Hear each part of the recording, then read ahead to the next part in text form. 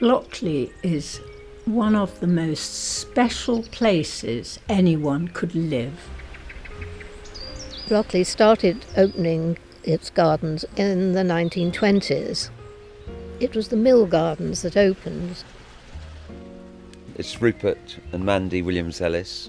We live here at Snugborough Mill.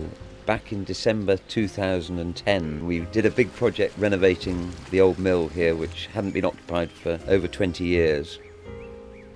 So the garden was a complete jungle. The lake was all silted up. I've been a water engineer for 30 years and the last 10 years a landscape designer and builder. Mandy's always loved plants and flowers. It was a lovely project that brought together all our interests and passions. I'm Zoe Thompson and I live at the Manor House in Blockley. I didn't really learn much about it until I came here and started to have to think about how to make a garden. I'm a pink and blue person and white, which you will see by the flowers in the garden. I feel this garden is peaceful and tranquil, and I love it. I love it. My name is Celia Goodrick Clark. This is Mill Garden House. It was very overgrown and wild, and it was full of dead and rotting trees. We've kept a wild garden.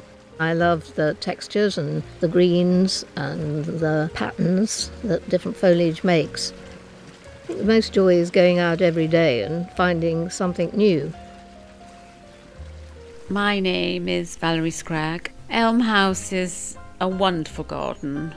We have a plethora of insect life and bird life. We've introduced quite a few varieties of grasses, which give a feeling of texture and movement into an otherwise fairly formal part of the garden. The gardens certainly feel like our sanctuary.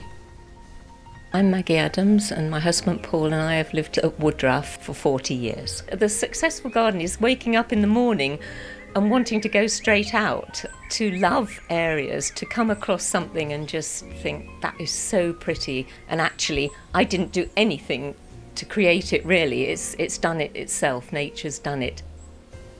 My name's Jo Murphy, this is Pear Trees, and we've lived here for nearly 3 years. So this garden makes me feel very relaxed. Good to be alive because nature's such a beautiful thing. I just marvel at all the different colours, and when you've had a tough day at work or something's not gone according to plan, just to come out and sit in the garden just washes everything away. I'm Wendy Dare and I live here at Mildene Garden. It's been great fun this year particularly because the season started with a rush. And we walked out in the garden one day and there was nothing there, and the next day there were plants shooting. And here we are now with flowers all over the place. It's wonderful, it's super. Well, I'm Brenda Salmon and this is Church Gates. My grandfather was a gardener. I still remember all the plants that he had and things that I just so enjoyed. But I didn't start gardening until I was in my 20s, really. I like the whole feeling of being part of nature. You know, there are no problems in the garden. The world's all right in the garden.